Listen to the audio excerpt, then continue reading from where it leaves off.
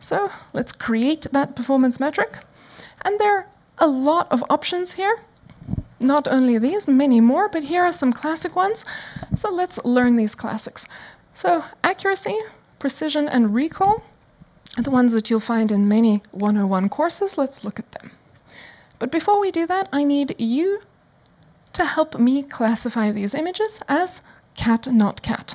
So everybody shout, just to wake yourselves up. Cat, not cat. Cat. Cat. Cat. Not cat. Cat. Not cat. Not cat.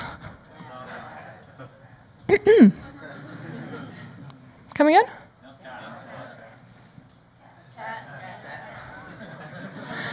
Big cat is not an allowable option. We said at the beginning, that's why we did this at the beginning, cat or not cat. Big cat and maybe cat aren't allowed. You see now why the decision maker is so important.